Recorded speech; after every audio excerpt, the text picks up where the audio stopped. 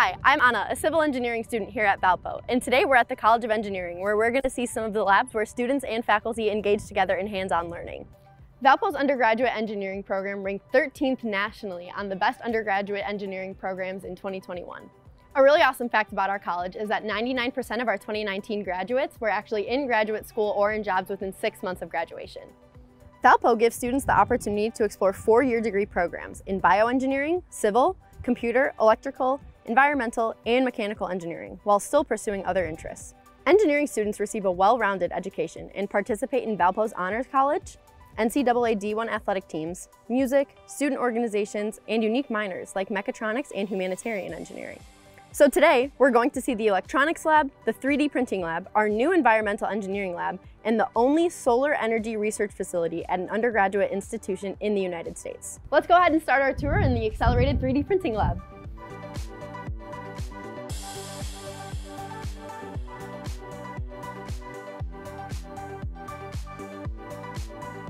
The Accelerated 3D Printing Lab allows our students to expand their creativity and for them to learn how to convert their ideas into physical products.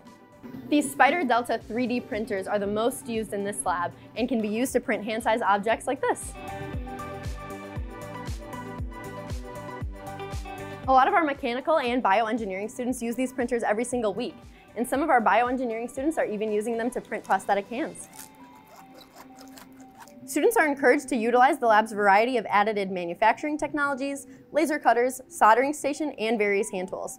After going through a short training program, the students have free use of the machines. All right, so right now we are here in the electronics laboratory here in the Gellerson Center.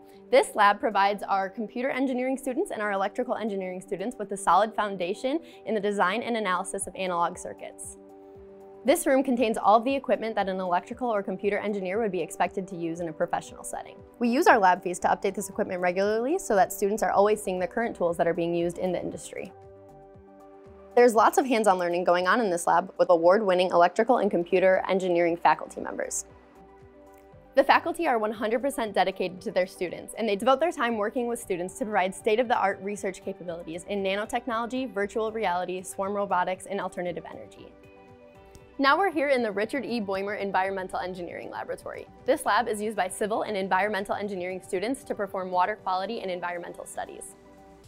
In the environmental engineering program, students find solutions for mitigating, assessing, and remediating contaminants in soil, air, and water. Students in both environmental and civil engineering are able to study treatments for drinking water, domestic and industrial wastewater, stormwater runoff, and contaminated soil and groundwater. In civil engineering, students cover 6 areas: environmental, geotechnical, materials, structures, transportation, and water resources, in depth with integrated lab experiences and also design project experiences throughout the 4 years. Here you'll develop the teamwork and communication skills needed to lead sustainable development initiatives that protect our environment and improve the quality of life for people in the region and around the world. And for our last stop, we're going to head over to the Solar Research Facility.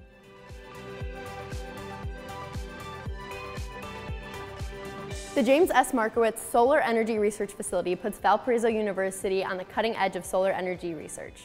These 306 curved mirrors concentrate light into our solar furnace, and it gets really hot, up to 3,000 degrees, and causes chemical reactions. This 2,000 square foot facility is the only one of its kind at an undergraduate institution in the United States. Electrical and mechanical engineering students utilize this facility for both projects and research. Thank you for taking the tour with me today. If you want to know how you can be your best you can visit the College of Engineering website or get in contact with your admissions counselor. There's a lot more to see, so we hope you visit soon.